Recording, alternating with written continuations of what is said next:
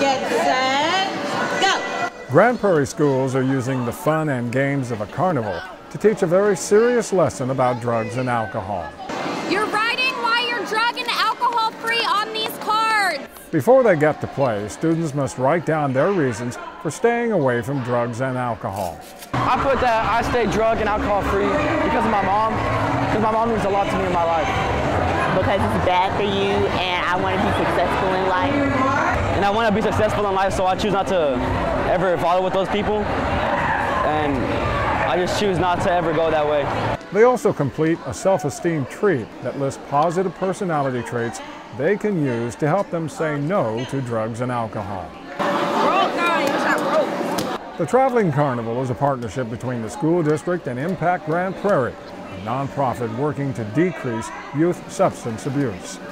Officials say they're visiting middle schoolers first because of the high risk to these youngsters.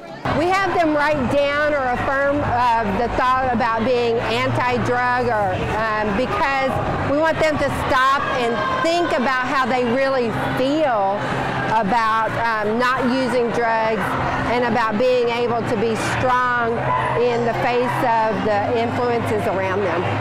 You can learn more about Impact Grand Prairie and resources for preventing substance abuse by going online at impactgp.org.